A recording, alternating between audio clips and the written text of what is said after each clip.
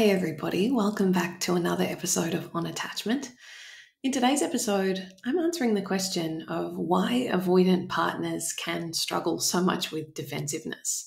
So I'm often getting questions from folks who are more anxious leaning and who are in relationship with avoidant partners and who really struggle with this in conflict, in conversations, or maybe just in casual interactions, that there seems to be this real sensitivity and that their partners are very quick to become defensive, often in response to things that can feel kind of innocuous, almost to the point where it feels like you don't really know what happened. You say something that you feel is pretty innocent, and all of a sudden you're getting this big defensive response that seems to escalate a topic of conversation or a rupture. It really takes the heat up very quickly in a way that can feel quite sudden and abrasive and confusing for you if you're on the receiving end of it. Now, of course, defensiveness is not something that is exclusive to avoidant folks, but I think it would be fair to say that it's a pretty common thing for people with more avoidant attachment patterns to really struggle with, and for that to be something that they lean on as a strategy to keep themselves safe, to protect themselves when they are feeling under attack. And it may be that their perception of what constitutes an attack might be quite different to yours. But that's all part of being in relationship, right? Is recognizing that our intention is not always the way something lands. And so trying to cultivate a level of understanding and curiosity for someone else's experience so that we're not just judging their responses as being wrong or bad and kind of vilifying them for that. We're actually approaching it with a bit more, as I said, curiosity, compassion, openness, non-judgment, because that's really what's likely to get us the engagement that we're looking for, rather than just then making someone wrong for their defensiveness, which I think is where most of us go. And I know that for me, even still, it's a real practice of not immediately saying, why are you getting so defensive? You're being so unreasonable, because that can be how it feels sometimes. And yet I think I certainly know from experience, and I'm guessing many of you listening will too, that tends not to play very well.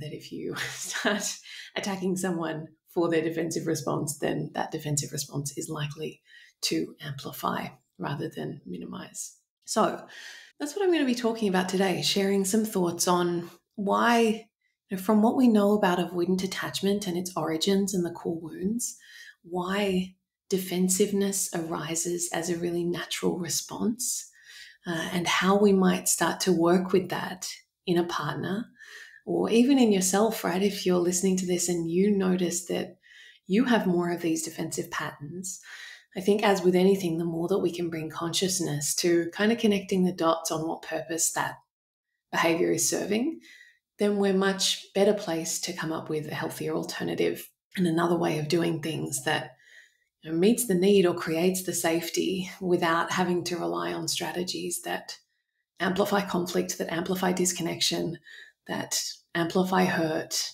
and misunderstanding and leave us feeling worse off. So we'll be talking about all of that and more in today's episode.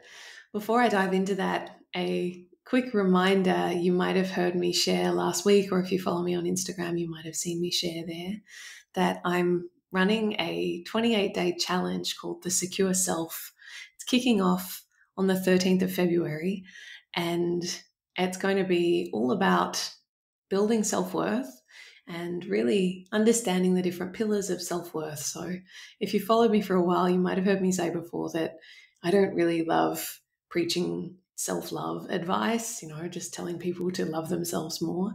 And not that there's anything wrong with that, but I think that it's just doesn't really land for a lot of people because no one really knows what it means, and it feels really far away and hard to even imagine feeling self-love if that's just not where you're starting from. And I think for a lot of us, that is not where we're starting from. So I always tend to rely on concepts like self-worth and self-respect and self-compassion, self-discipline, self-trust, which I feel more easily translate into tangible practices and acts and building blocks, so that we can start to really repair that relationship that we have with ourselves, which is so foundational to any relationship that we'll ever have with anybody else. So I'm holding a 28-day challenge where we're going to have 4 weeks, 4 themes, an online community and 2 live calls with me. So I'm hoping that it's going to be lots of fun. We've already had lots of people sign up in the last week, which is really great. And if that sounds interesting to you, it's all linked in the show notes if you want to check out the details. It's also hopefully relatively easy to find on my website, stephaniereek.com. So I'd love to see you there if you're interested. Okay, so let's talk about this, avoidant attachment and defensiveness. Now, as I flagged in the introduction, and I want to emphasize here, it's not to say that every avoidant person is going to be really defensive and people who aren't avoidant won't struggle with defensiveness. I know for myself that I can be really defensive and really committed to seeing myself as right and as good. And to the extent that my partner or anyone else for that matter shares with me, that they don't like something that I've done or that they've interpreted something that I've said as being other than what I intended in a way that I feel is, an unfavorable depiction of me. That's really hard for me to receive. And I do definitely feel defensive about that. It just tends to look different, right? If you're more anxious and you have more of that people-pleasing streak in you, then your defensiveness is likely to come out as more of a fawn type response, right? It's more of a, I've got to change your mind and kind of soften this and persuade you as to why I'm actually good and why you don't need to see me that way. But it tends to be through more engagement and more connection, right? But ultimately it is a defensive response. It's not just accepting the way someone's perceived you and apologizing for it. It's trying to persuade them as to why they're mistaken. So I think that's defensiveness as well, right? And it's really important to recognize that rather than just, again, labeling someone else as defensive and letting ourselves off scot-free. But what you're likely to see if you have a more avoidant partner, their defensiveness is likely to take the form of more of a wall up, more of a quick smackdown response, kind of a batting back, a disengagement, an escalation. It is likely to be more of a fight response than your more fawning type response of going into that collapsing people-pleasing thing of I need to change your mind about me. The avoidant version of defensiveness is likely to be, just trying to shut it down and block it out. And so it can look quite different, right? And that kind of defensiveness, because it's foreign to you as someone with more anxious attachment patterns, foreign in the sense of that's not how you would approach it, it can feel like a bit of a slap in the face, or it can feel quite like an affront, something that you're unfamiliar with and uncomfortable with, and that can feel really threatening to your system. We know that anything that takes the shape of disconnection or pulling away is going to be really activating for you. And so when your partner becomes defensive, particularly if that's in response to you voicing a need or a concern or expressing something that's not feeling great for you in the relationship, having them shut that down very quickly and disengage can feel not only like you're a little bit shaken up by the rupture and the tension, but it can feel like a rejection of whatever you were bringing to them. And it's really easy to then, fall into the story of you don't care about the hurt that I'm bringing to you or the concern that I'm bringing to you or whatever else it might be, because you're just totally unwilling to engage. And that obviously can exacerbate whatever pain we're in, because we then layer on all of these other stories of this person doesn't care about me at all because of the way that they're responding to me. If they cared about my emotions, if they cared about my well-being, they would want to hear this. Now, as with all of these things, there's layers here and there's nuance and there's context. And on the one hand, I'd say that, yeah, of course, healthy, secure relationships, we want to create a culture and an environment in the relationship where concerns are welcomed and that each person is really genuinely invested in and wants to receive and hear whatever might be bothering the other as part of a commitment to the emotional hygiene of the relationship. And I think it's fair to say that most of us are not perfect in that respect. And for a lot of us, it is really hard to receive that. And defensiveness, I think the more we can really honestly see defensiveness as a fairly natural response to feeling attacked or caught off guard or villainized, being told that we're wrong or bad when that just isn't our intention, defensiveness really arises quite naturally. And so I think that it's useful in particular with avoidant attachment because the expression of defensiveness can feel quite confronting, again, particularly if you're more anxious and that's just not your style. it can be helpful in fostering that compassion and the humanness of it, really seeing into that humanness, to understand what might be going on beneath the surface there. And for a lot of avoidant folks, they might not have really conscious awareness of this. It might not be, a direct story that they're telling on the inside or their internal script. But what we know about avoidant attachment is that in the formation of that attachment style, those strategies, often what you'll see is a child who has had their emotional needs denied in some way. And because of that, they tend to channel their efforts into being successful, into achieving, into being good, being useful, being productive, all of these things that can get them the connection and the validation that they're yearning for without it being, a direct emotional engagement in a way that, for whatever reason, has been proven to be unsafe in their family system. And so because they've sort of switched that part of themselves off and really gone all in on being successful, being good, performing, achieving, being competent is a big one, being, as I said, successful. This is really, really essential to their self-image. And in order to feel like they're doing well and they're okay and they're a good person, they really need to feel like they're successful. And so oftentimes when we come into a relationship and you've got an anxious partner who, their blueprint tells them that it's really important to always be on the lookout for the bad things that might be happening or the ways in which our relationship is imperfect. And I'm going to bring all of those things to you because I really don't want anything bad to happen. And I feel like we have to get ahead of all of these potential leaky holes in the boat so that the ship doesn't sink, because that terrifies me. And the idea of us not being together terrifies me. And so I think we should just talk about all the problems all the time to try and solve them. For someone who really prides themselves on feeling like they're doing a good job, that can feel like a constant bombardment of, here are all the ways in which you are not measuring up. Here are all the ways in which you are failing in being my partner.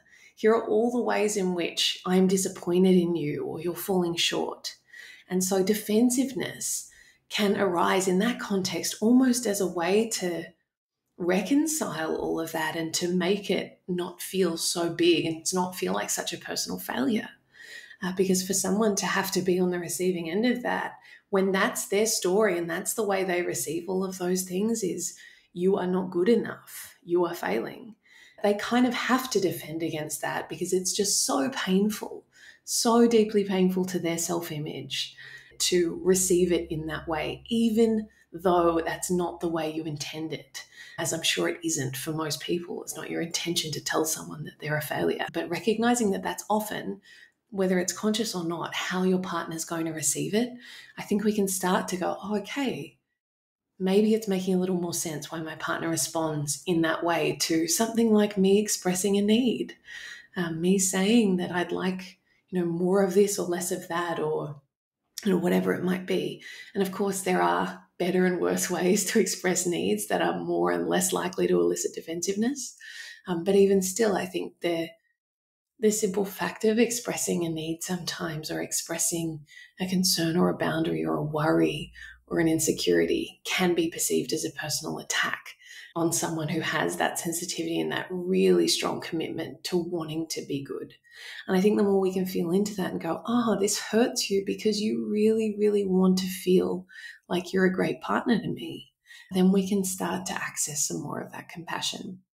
And I think, as a side note, it's why it's so powerful to really reorient ourselves to the things that are going right in our relationship and really being very generous with our appreciation and vocalization of those things, acknowledging what our partner is doing well, because that's the stuff that they really need to hear. Someone who really prides themselves on feeling like they're doing a good job, feeling like they're succeeding, like that you do appreciate them and you do see their efforts, making sure that that really significantly outweighs, not even just that it's on a level playing field, that it really outweighs all of the things you're bringing to them that you're dissatisfied about, right? Even though from your perspective, you're bringing those things with the good intention of wanting to make sure the relationship's really strong and healthy. So I think one other aspect of the defensiveness from the avoidant perspective can be when their partner is very emotional. And because, again, we know that for avoidant folks, there can be almost an underdeveloped emotional landscape that, as I was explaining before in that avoidant attachment origin story, often that part of themselves gets siloed or kind of locked away because it wasn't nurtured in their family of origin and it wasn't really valued, it wasn't welcomed. And so they learn early on that that's not safe or that that's not going to get me what I need. And so there can be a real internal disconnect for avoidant folks where they're not really comfortable with their own big emotions. And so by extension, they don't really know what to do with someone else's big emotions. They can feel really ill-equipped. Again, going back to the thing of I really like feeling competent and in control. If someone else has got really big emotions and I feel like it's my fault, or that, they're really upset with me or disappointed, they're crying, they're overwhelmed, like I really don't know how to handle that. And so defensiveness there, again, of course, if you're on the receiving end of it and you are really emotional and all you want is for someone to just see you and validate you and understand, having someone almost reject or dismiss you in that moment through their defensiveness can feel incredibly upsetting and like an abandonment in and of itself, right? You're emotionally abandoning me in this moment when I so clearly need you to be there for me. But for the avoidant person, again, I know this is really hard to have compassion for if you've been on the other side of it and it's caused you a lot of hurt and pain. But if we can have that ability to just step outside of our experience and walk around the other side and look over the shoulder of our avoidant partner and understand that for them, that is so frightening to be faced with someone who's got these really big feelings, emotions, very expressive in a way that might feel quite out of control. And they just feel totally ill-equipped, like they do not know what to do with it. And you're expecting me to do something and I don't know what to say, I don't know what to do. And so from that place, it might be safer for me to become defensive, to push that back onto you, to push the responsibility back onto you, to sort of say, that's not my problem, what do you want me to do about that? Or to try and undermine the validity of the emotions that you're expressing by saying, that I didn't mean to make you upset, so why are you so upset? Something in that vein that shifts the burden back onto you when it feels like it's going to eat them alive, it's going to smother them, and they're just not comfortable with being in that seat because they don't really have experience with it. It's not part of their toolkit, what they've really learned to do. So all of that to say, there's a few different limbs there of why defensiveness might arise for someone with more avoidant patterns and why that, again, as much as it can feel hurtful or abrasive or upsetting or dismissive on the surface, that when we peel back a layer and we go, what's this really about for this person? If defensiveness is a protective strategy, what are they protecting? What's the tenderness here that this person that I love is feeling that is leading them to have to come out with such a self-protective response? And to be able to do that, that's like really, really advanced relationship skills, right? To feel into that in a moment when we're feeling hurt and to be able to hold both of those things as true, to see someone's humanity even when we feel hurt by their behavior. So recognizing all of that. And I think once we can start to see that and feel that and kind of touch that, then we have a much greater likelihood of being able to build a bridge between us. And whether that's voicing it and naming it and saying, it feels like maybe you're feeling attacked and I'm really sorry. It's not my intention to attack you, but I can see that that's how you're feeling and I'm really sorry. Speaking to the pain that you think they might be in, speaking to the fear or the sensitivity and owning that even though that's not what you intended, that might be the consequence, and kind of opening up the conversation for them to share that. There's much more engagement, right? Potential there, because all of a sudden you're not making them the bad guy, you're not making them the villain in a really express way. Even if, as I said, that wasn't your initial intention anyway, Like, obviously, when defensiveness is arising, irrespective of your intention, irrespective of your delivery, that's how it's landing, right? And that's not your fault. We need to kind of remove this whole paradigm of fault and villain, victim, and blame, and just go, okay, this is what is right now. You are feeling that. Even though that's the opposite of what I wanted, that is real and true. And so if I'm going to be a good partner in this moment, if I'm going to be open-hearted, then my role is to validate that, validate, how defensive you're being, and really recognize that. I guess the final thing that I'd add to all of that is, if you're someone with more anxious patterns and you're listening to this and you were hoping that I was going to give you the perfect script to deliver the voicing of a need in a way where your partner was guaranteed to not get defensive, I can't give you that, right? And I wouldn't want to give you that, because I think a really big part of your work as someone who's more anxious, I say your work, but it's also part of my ongoing work, is recognizing that I can only control so much, and that it's much less about delivering the perfect script in the perfect way with the perfect tone so that my partner responds in the exact way that I want. That's really just me being controlling and manipulative, right? It might be with the good intention of avoiding conflict or getting a need met, but it's kind of an overreach, right? It's that over-functioning, if I can just tiptoe around everything and do it in the perfect way, then I'll never have to rock the boat. So it's really an extension of my stuff or your stuff to be doing it in that way. And so I really think the better approach is actually to just wade into the messiness of it and to be, honest and open-hearted, and to share what you're needing to share, and to be willing to be wrong, or be willing to apologize, be willing to kind of see what happens in a conversation and be surprised, rather than needing to rehearse it a million times and putting this huge amount of pressure on yourself to curate the moment so that it plays out the way that you want, and then blaming yourself if it doesn't, or blaming them because they're so unreasonable because you said it in the perfect way and they still got offended, right?